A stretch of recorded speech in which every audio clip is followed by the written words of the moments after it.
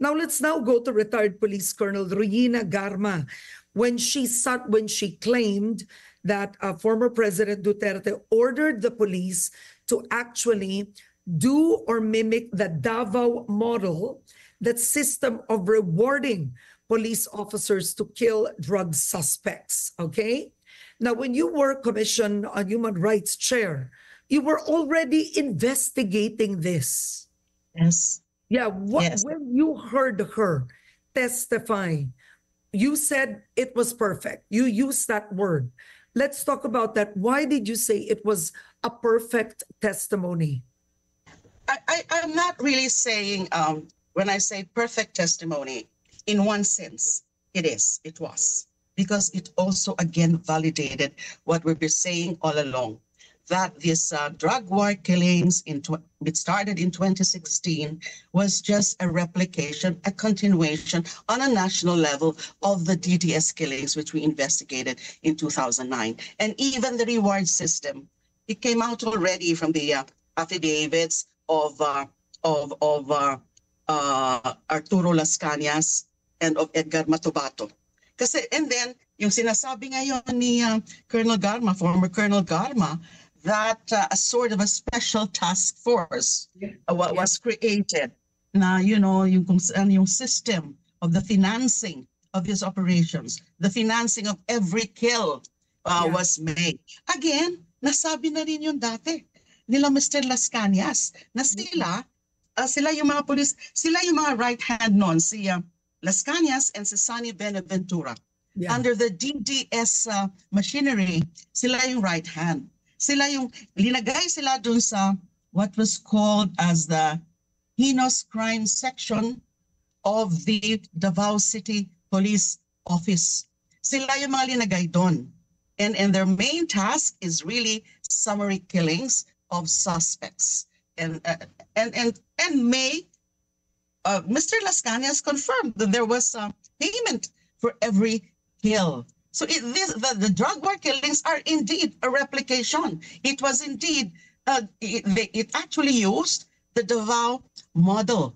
So another validation of what we've been saying all along. The only difference now, as I can see it, Karen, is that nung iniimbestigahan namin yung DDS, and even nung sinimulan ko rin yung investigation in the Senate for the drug war killings before I was ousted as the Senate Committee Chair, the name of I don't remember that the name of the Senator Bongo cropped up.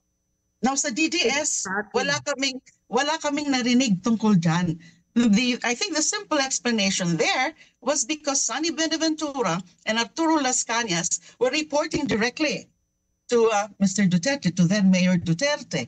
Ngayon, sa national drug war killings, it cannot be expected that each and every kill, each and every operations will be cleared personally with then President Duterte.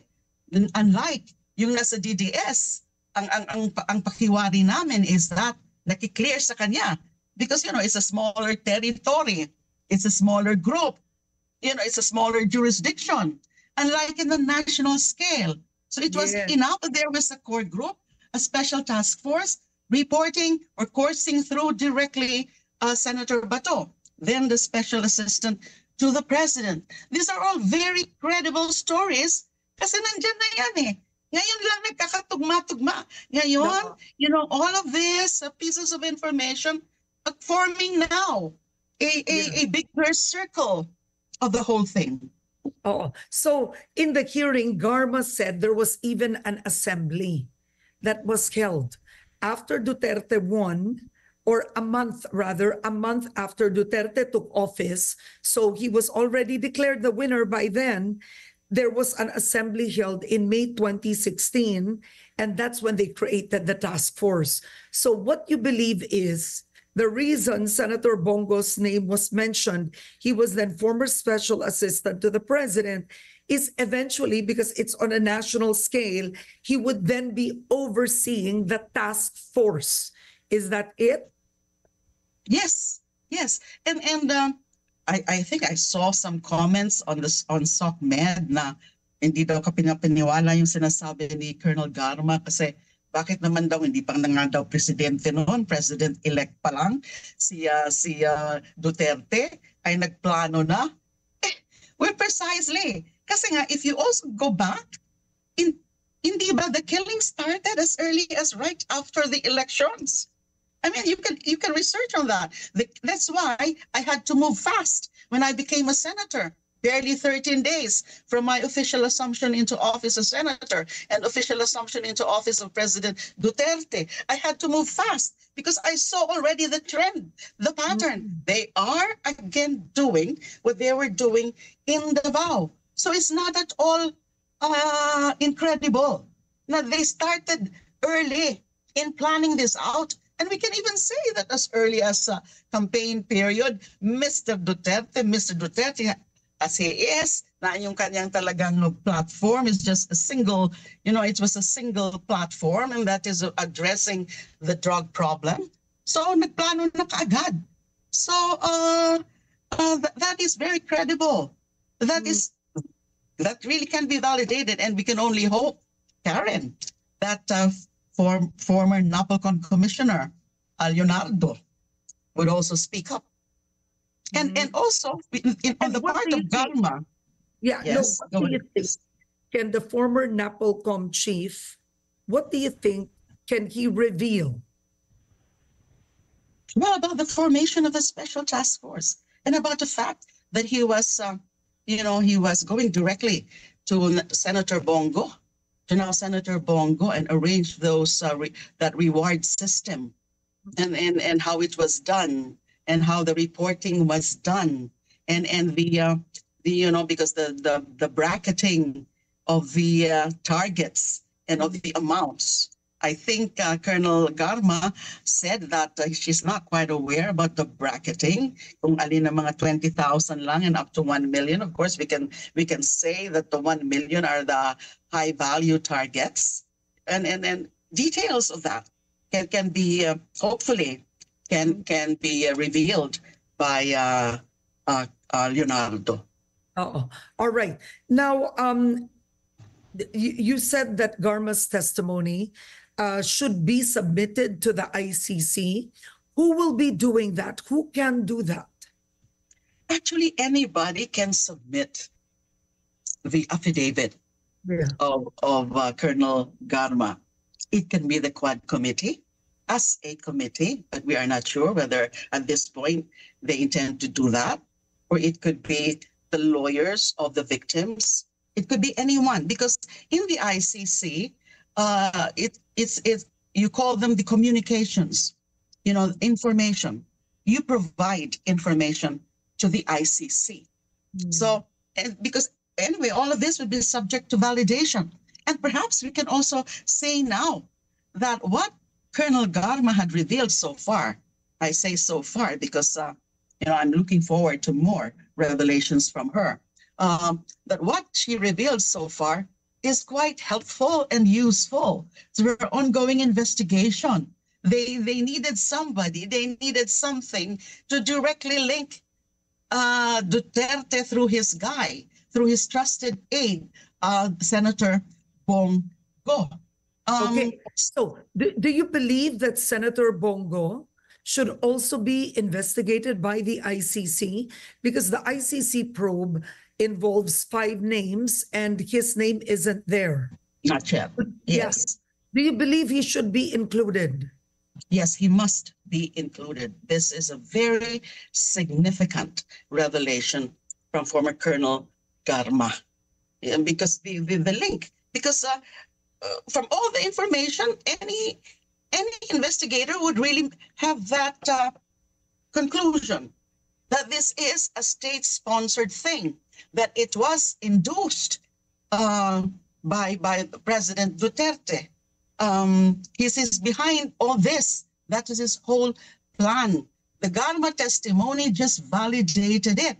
And the participation of Senator Bongo is quite essential, is quite material, is quite crucial also. So he must be investigated, exactly his role. And it would be good if there are other corroborative witnesses Colonel Garma. Kaya lang yung tungkol naman kay Colonel Garma, Karen, ang ano ko lang is that maybe it's understandable that she's not yet saying everything. She's not yet telling us everything she knows. And it is understandable that she is claiming lack of personal knowledge in some aspects of her testimony last Friday. Kasi bombshell na bombshell yung kanyang affidavit eh. Pero pagdating sa questioning, meron siyang mga wini-withhold. Pagdating sa questioning, yung iba, she would say, I would not know, I have no personal knowledge because it was Leonardo. So, ang hindi lang niya ma-admit ngayon is that she could be really part of that special task force also. Posible But yun. Oo, posible you yun. Oo. Yeah, I believe. Kasi she's also as close to Mr. Duterte as si Leonardo. If not directly to Mr. Duterte, also through Bongo. Close to Mr. Duterte because bakit siya yung tinawagan at pinuntahan niya?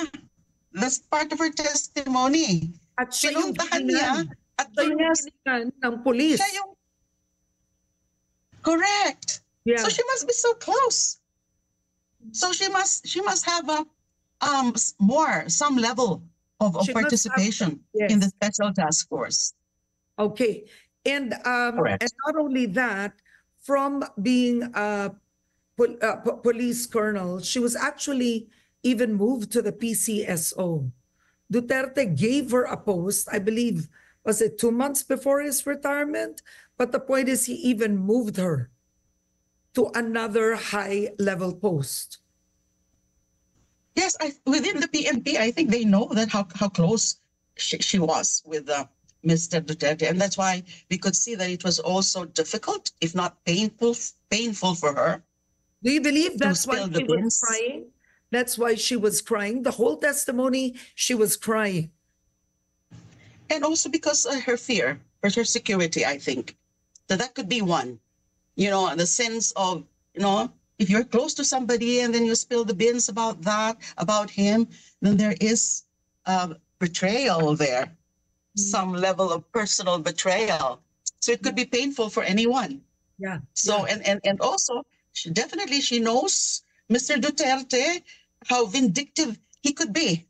So, but everybody's now waiting for what is the reaction of Mr. Duterte. He seems to be silent now. Ang nagsasalita pa lang is Mr. Panelo and also Senator Bongo. And you will notice, Karen, that in the same manner that when Mr. Las Cañas and Mr. Matobato came out in 2016 and revealed what they know, and then later became, nasa ICC sila.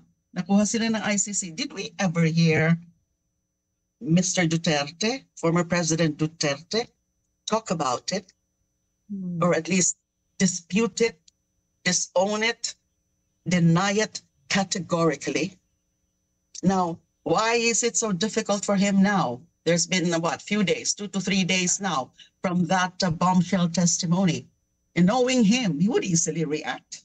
So those are just thoughts. Okay. All right. Now, just very quickly, before we go to a quick break, moving back to Kerwin Espinosa, he naming Senator Bato de la Rosa under oath that he ordered him, coerced him to mention you. Do you intend to file a case against Senator Bato de la Rosa, or are you going to let the ICC? Are you leaving this to the ICC? I'm discussing that this afternoon with my lawyers. I'm inclined to file cases. File cases against Senator Bato. And here we are. There is a direct, there is a witness who directly, personally, under oath, implicated him when before there was none. So we will be discussing that in the meeting this afternoon. Okay, let's continue our discussion with former Senator Laila de Lima, who is now gunning for a House seat next year as a party list representative for Mamamayang Liberal, or ML, the sectoral arm of the Liberal Party. So, Attorney de Lima, when you got out of detention, I asked you if you would run again, and you said no. You didn't want to return to politics. What made you change your mind? Okay, medyo mahaba-habang storya, Karen, but if I may just, summarize everything. Yes, I did tell you, and I did tell everyone else when I was first released from detention that I have no intentions of running for any position in next year's elections. I was just, I was just doing my role as the LP spokesperson. I was just doing my role also now where LP, of course, is helping out Mamamayang Liberal, ML, in its accreditation process because it was filed only last December and then recently accredited nga ML party list last July. Now, but then I was going around already, Karen, along with some LP personalities and ML personalities. We were holding some political forum with especially some colleges and universities. Basically, I was sharing my story, my narrative, what was done to me as a prisoner of conscience, also my whole experience inside the PNP custodial center, yung day-to-day life ko. And people, especially youth, students were very interested about that one. Pag kinikwento ko, kasama yung kwento ko sa mga pusa and all that. But in all of this, mga engagements, people would also approach me. Are you running for Senate? We want you to run for Senate. Why don't you go back to the Senate? But I would always say, hindi pa ko ata ako prepared, hindi pa ako handa. Alam nyo na, halos 7 taon din naman ako nawala sa outside world. But some of my colleagues in the LP and in the ML were telling me, Laila, why don't you do that? Let's because ML is the multi-sectoral party of party list of LP. Now, our whole tack is that to how to bring closer to the people our advocacies. And that is definitely through these various sectors, marginalized sectors. Kasi dyan nag-uumpisa dapat eh.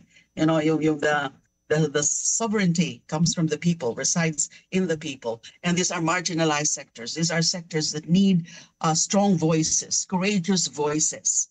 And they were also saying, on the pragmatic side of things, that since it's a new it's a new party list, just accredited last July, we need to start strong. Yes. So we need strong personalities also, whose advocacies are definitely at par with or aligned with the aspirations and the realities affecting the marginalized sectors. And ako, am known to be human rights advocates for democracy, and especially social justice also. Kasi sa Senate, since inaus nga ako noon as Senate Committee, a chairperson of the Senate Committee on Justice and Human Rights, I was not able to pursue yung mga pet bills ko on human rights. There were quite a number of them. But I remain to be the chairperson of the Committee on Social Justice, Welfare, and Rural Development. And if you will remember, I was the main author of the 4-Piece Law and the Magna Carta of the Poor. Now, the marginalized sectors that we represent, yes, they have distinct attributes. They have distinct aspirations affecting their respective sectors, but there is one value, that core value that encompasses, that binds all of the sectors, and that is social justice. Yeah. So sabi ko, maganda yan na mas mapapalapit tayo sa mga sectors, especially so that LP, as part of its demonization, especially from the past administration, ay siniraan talaga. Mga elitista yan, walang pakialam yan, o mga walang alam yan. We want to prove to the people that our advocacies, our values, our principles as Liberal Party are very much attuned to their day-to-day life. We know na yung mga pangunahing ngayon, aspirasyon ng mga tao ay tungkol sa sikmura. Diba? Because of high inflation, poverty, low wages. But ang naman is that, kami, Liberal Party has always been standing for good governance and anti-corruption. Now, dapat maintindihan ng mga tao, and that's one reason why we're doing this, a party list, para mas lalo kaming nakikiusap sa kanila, ay hindi maiiwalay yung good governance sa mga pang-araw-araw na problema yan. Kasi kung may good governance, mga anti-corruption advocates na nandyan sa Kongreso, then mas madali na matugunan yung mga aspirasyon nila, yung mga problema nila. So that is, we just want to be closer to the sectors, to the communities.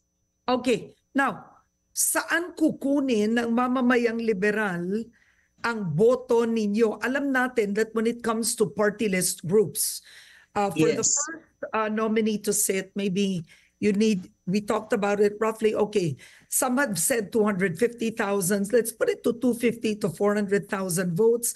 Some provinces kasi they deliver. Some provinces deliver for specific party lists. For example, Bicol, right? The party lists in Bicol, you have Bicol, the region even delivering. Saan po kukunin ng mamamayang liberal ang mga boto ninyo? Okay, right now we are actually mapping out. The ML team, the campaign team, is mapping out those areas, geographical areas, and also the sectoral. Kasi dalawa yan, geographical and sectoral. Since we are, as I said, we are multi-sectoral, we're going to identify specific sectors sa tingin namin madadala kami. We can expect that they will work for us, that they will work for our electoral victory. So, but I don't think we can expect all of those sectors because some other party lists are representing those other sectors. Now, sa geographical areas naman, that's part of our mapping. We can look at the LP constituency as the multi-sectoral arm of LP. We will depend on our local candidates, yung LP, because we have our candidates now in the LP, and needless to state, they are expected also to carry ML, being the sectoral arm of the LP. So we are in that process, and we are looking forward na magkakausap-usap ng mga grupo, because we can always say that there's some competition there. We are looking at the same ocean of votes, of vote base. Yung lalo na yung mga kindred, yung Akbayan, yung Magdalo, and several other groups. So baka mag-agawan kami. So I think it's just a matter of campaign strategy, the right campaign strategy. Saang grupo, saang lugar tututok this particular party list. So it can always... Just very quickly, you are not anymore, you are no longer, kasi in the beginning, you were speaking in behalf of the Liberal Party, remember? And I thought that you would somehow serve as the spokesperson or the campaign manager. You have some personalities running for the Senate. Does that mean you are doing this full time? Eto na, this is your concentration. ML. I'm focused on ML. I'm not going to serve anymore at the moment as LP spokesperson, because I'm concentrated on ML. Because I happen to be a lead nominee of the ML. We need to spread the word about ML. Di pa siya masyadong kilala, yung ML, kasi bago pa nga. So we have to catch up in that regard, as increasing awareness about ML, how genuine a party list it is, that's really representing various sectors. We have not been put up by any political dynasty. There are no business financial interests behind us, but strictly sectoral. Okay. Yes. I think on that note, the people watching right now, mahirap kumuha ng boto sa party list, ma'am, diba? Alam natin yun, isa lang ang binoboto ng tao. Hindi personalidad, kundi yung party list mismo. Yes. Hindi tutulad ng senador na 12 ang i-check nila. Eto, isa lang. Bakit dapat nila iboto ang mamamayang liberal where you are the first nominee? Okay, I'm not gonna say first that about vote, because it's not yet campaign period. Ang appeal po namin ngayon, my appeal especially, is that no more about our party list, about ML party list. It stands for Mamamayang Liberal, and I hope they can see that aside from it being a genuine party list, and yung aming byline so far is tapat sa Pilipino. You can see from the listing of the lead nominees, we are three. The lead nominees are myself, former Congressman Ted Bagilat, and former Congressman Erin Tanyada. You can see from our own track record, from our reputation also, that the people can expect stronger and courageous voices to represent them. Because when you sit either in either the Senate or in the House of Representatives, and even if you're supposed to be the official representative of a particular party list, attending to their needs, to their to the the pieces of legislation that can be sponsored in their behalf, you are actually also working for the national interest. Kasi sa Kongreso nagsisimula karamihan ng batas. So you would have stronger voice there, more courageous voice, not just to represent the sectors, but also to engage in various discourses in Congress. All right. Well, good luck to you, ma'am. Thank you so much for joining me today. We hope to have you back on Head Start as the campaign season brews up. Thank you so much, former Senator Laila de Lima. Thank you, ma'am. My absolute pleasure, Karen, always to be in your program. Thank you. Good day to everyone. God bless. All right. Thank you so much. Mag-ingat po kayo, ma'am.